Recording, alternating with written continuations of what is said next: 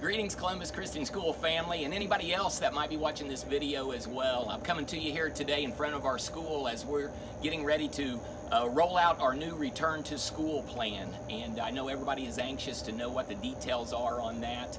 We are so anxious for all you students to get back in our building. Our hallways and classrooms have been quiet now for way too long, and we can't wait to see your faces in person and to hear the laughter in the classrooms and around the school. So we are planning on returning to school on August the 6th and coming back in and getting things back to normal as possible. We've had a task force that over the last couple of months has been working diligently on following guidelines and mandates, and we really feel confident that we have a plan put together that is going to keep our students safe, going to keep them healthy, and we're going to be able to get back and doing school as we like here at Columbus Christian School. So that plan was put together and was adopted last night. It was voted on at our CCS board meeting.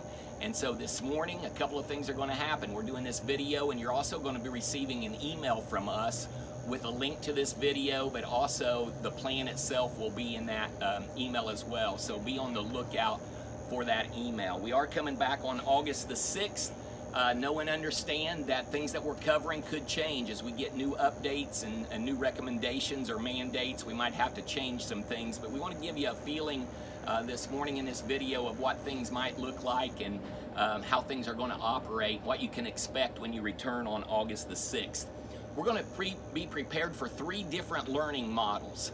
The first learning model would be our normal traditional way of doing classes, doing school. So that would be teacher in the classroom, students in the classroom, face-to-face learning, just a traditional learning style. The second one would be what we're calling a hybrid learning model. That would be if any of our students need to be home at any point in time, they're going to be able to keep up via technology with what's going on in the classroom. That could happen in a couple of different ways. It could be that you as families or students aren't real comfortable yet coming back on August the 6th, and you would choose to stay home and do some distance learning.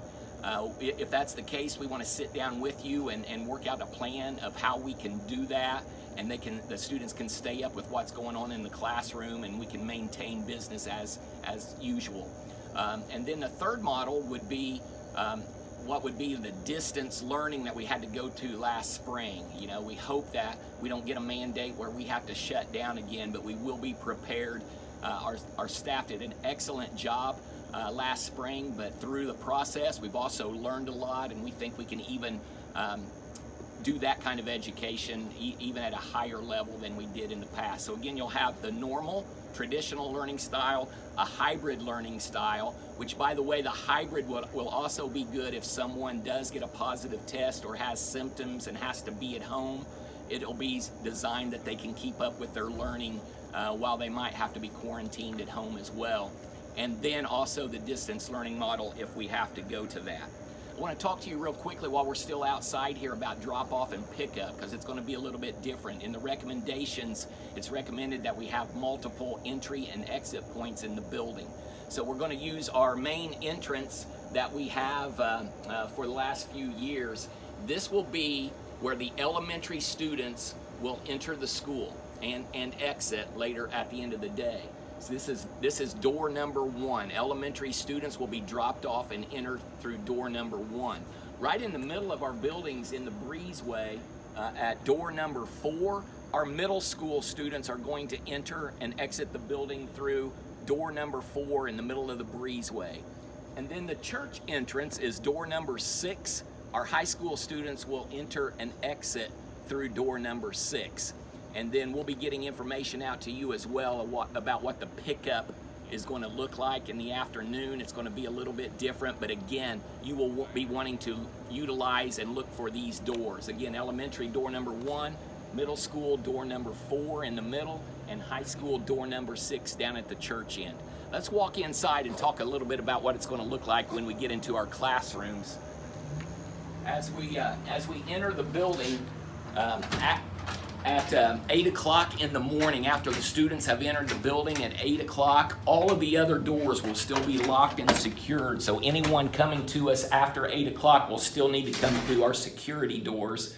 and allow the ladies to hit the button and let you come in, and you can check into the office at that point in time. When you get through the security doors and you come in, one of the things we're doing this year that's a little bit different is our students, when they come in, they're going to go directly to their classrooms.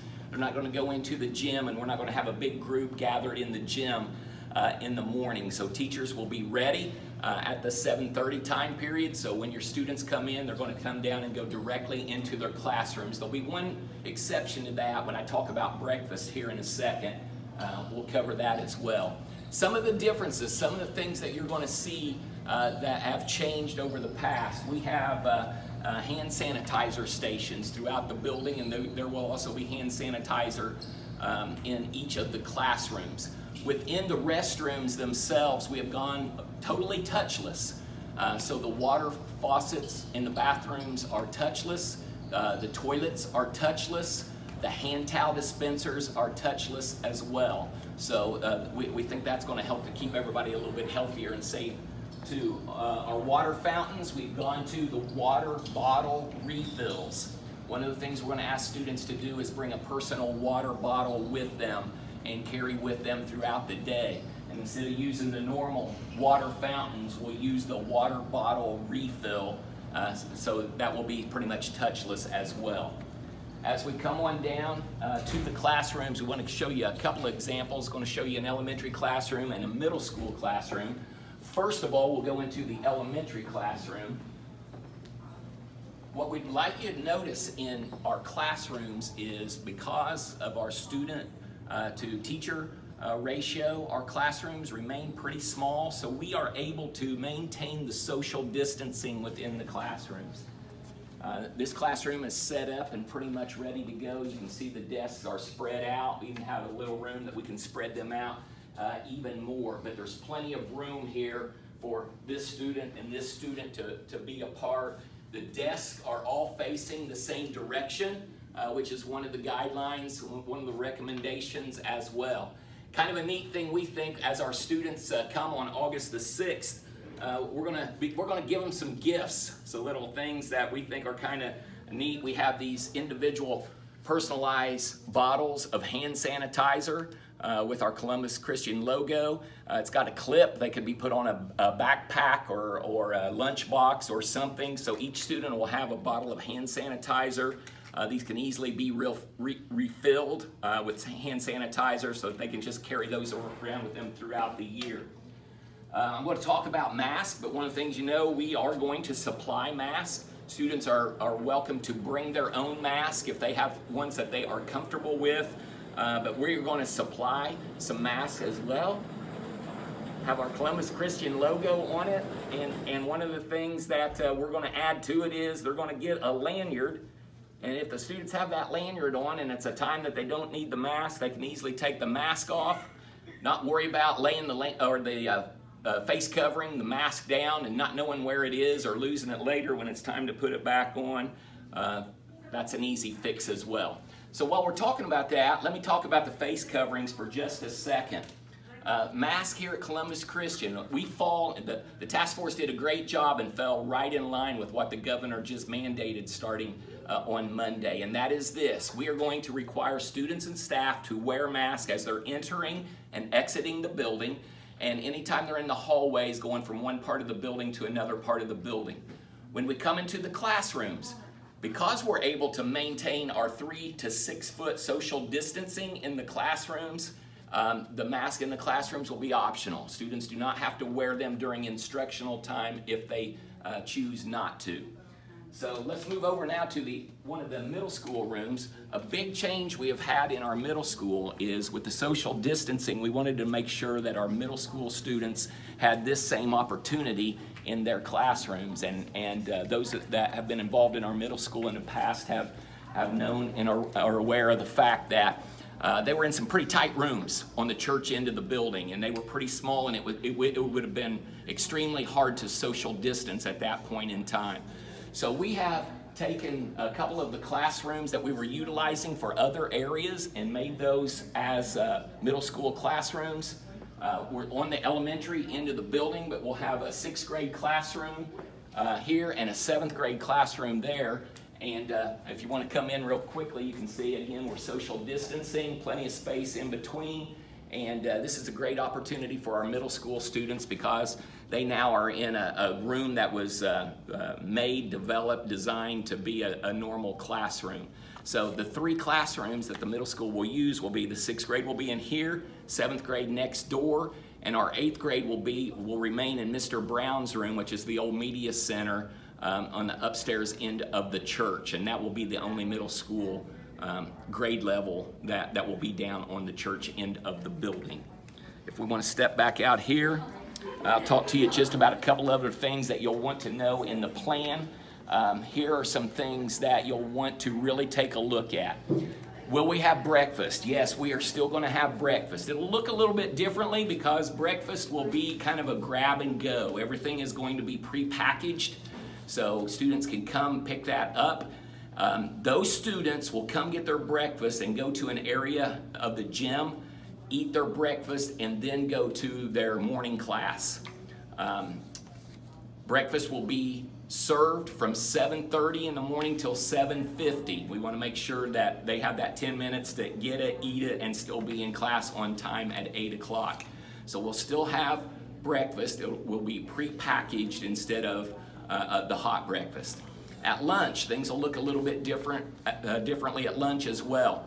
Here's our feeling on lunch and recess and some things I want to talk about to you real quickly. Students are going to be in the classrooms enough. We need to get them out and moving around and get some fresh air and do some things as well. We're very fortunate here at Columbus Christian that we're small enough that we can do those things and maintain social distancing and keep the students healthy. So at lunch, what's going to happen is a grade level would go down and get their lunch. They'll wear their mask as they go through the lunch line. We're changing some of that routine at lunch. Condiments will all be pre-packaged. Utensils and napkins will be in a package so people aren't handling different things. The milk situation, milk has gone inside of the kitchen area, so we'll be placing the milk on the tray for the students so that they're all not reaching in that milk case and things like that. But then the elementary students will go into the gymnasium. We're going to do it a little bit differently. We're going to use our regular tables and chairs so that they can be spread out all over the gym. People have plenty of room to eat and maintain that social distancing. We feel we can do the same thing in the fellowship hall for middle school and high school students as well. So they will get out of their class. They're not going to eat in the classrooms. We're going to get them out and let them go in the gym and fellowship hall for that. Recess, we're still going to have recess. We think that's extremely important as well. So we will rotate classes to be able to go out and have their recess time.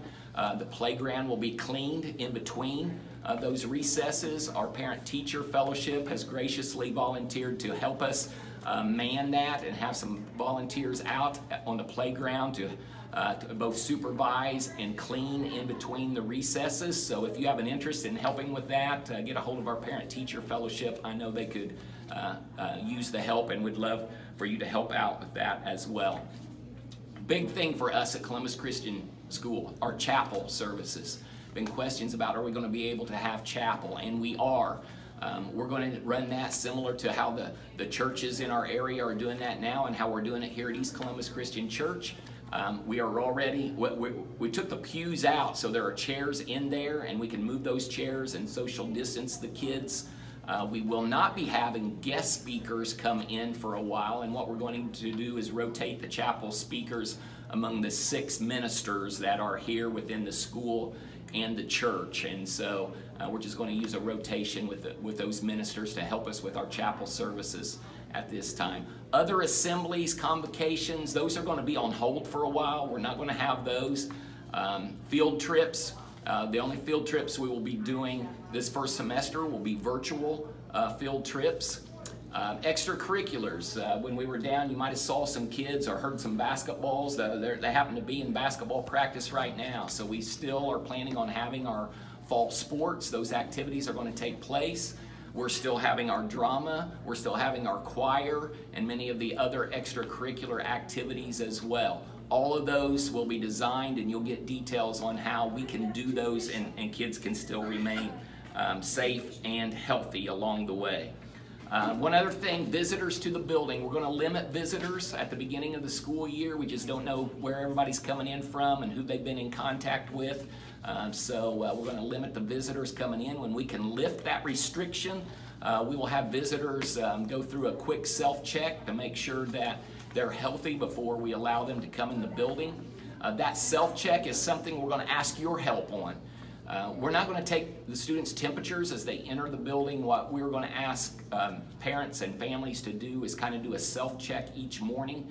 And in the plan, there's a series of questions that you can ask and check to make sure people are feeling well and healthy that morning before they come to school. So you'll get more explanation on that self-check a little bit later on. That's a lot of information. There are a lot of things in the plan. I know you're anxious to read it. We encourage you to read the plan. If you have questions, get a hold of us in the office. We're more than happy to answer any questions or make any clarifications on that. And feel free to go to the website. This will be posted on the website as well. And we are just so looking forward to August 6th rolling around and being able to see all the faces of our students and just see you guys as families again and get back to some normality with things going on.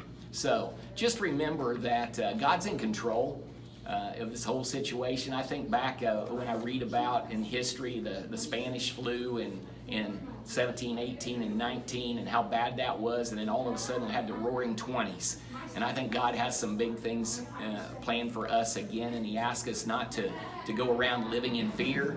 And so we're going to be safe, but we're going to go ahead and proceed and not live in fear and get back in here and get back to some biblical worldview education, and we just can't wait. Look forward to seeing everybody on August 6th. God bless.